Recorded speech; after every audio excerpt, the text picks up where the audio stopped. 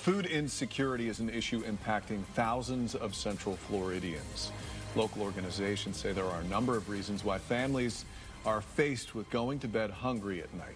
The Second Harvest Food Bank of Central Florida says the number of people using this food finder tool jumped by more than 2,500 compared to last June. News 6's Emily McLeod spoke with Second Harvest and Light Orlando, two groups working together to get results and get food on families' tables.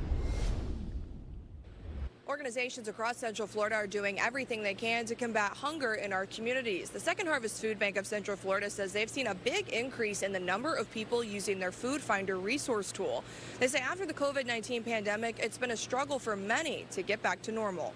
Prior to the COVID-19 pandemic, the Second Harvest Food Bank of Central Florida was distributing 150,000 meals a day. That number doubled during the pandemic, and Maureen Mickle says the needle hasn't moved much since then. Unfortunately, that need has just consistently stayed about the same since the pandemic at about 300,000 meals every single day that we're distributing. Mickle says they hoped that number would drop, but searches on the organization's online food finder tool have increased over the last year. In June 2022, there were 7,100 searches using the food finder tool. In June 2023, that number jumped 36% to 9,721. We are seeing an uptick in that due to rising costs of virtually everything, inflation, lack of affordable housing, mixed with this heat right now.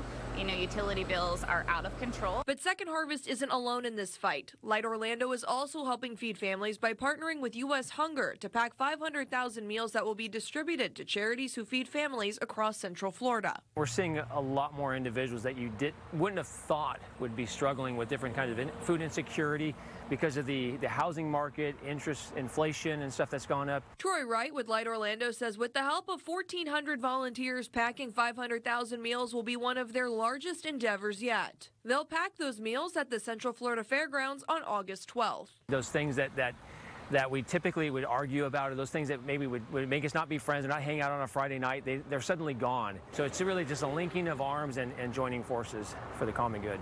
If you are in need of food assistance or you'd like to sign up to volunteer at Light Orlando's packing event, you can head to our website, clickorlando.com. In Orlando, I'm Emily McLeod, getting results, News 6.